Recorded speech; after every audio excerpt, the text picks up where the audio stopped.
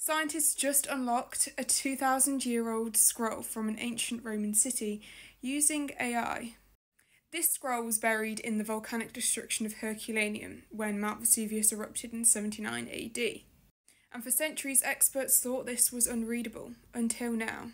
With powerful X-ray imaging and artificial intelligence, scientists virtually unrolled the fragile papyrus and revealed ancient Greek words hidden inside. The first words deciphered? Well, these were foolish, disgust, fear, and life.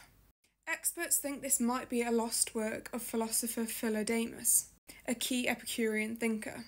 Fun fact, the ancient scroll was found in a luxurious Roman villa, potentially owned by Julius Caesar's father-in-law. And in the 1800s, it was gifted to the UK in exchange for a shipment of kangaroos. Yes, really. And this is just the beginning. AI is helping us to read texts that have been hidden for over 2,000 years. What secrets will we uncover next?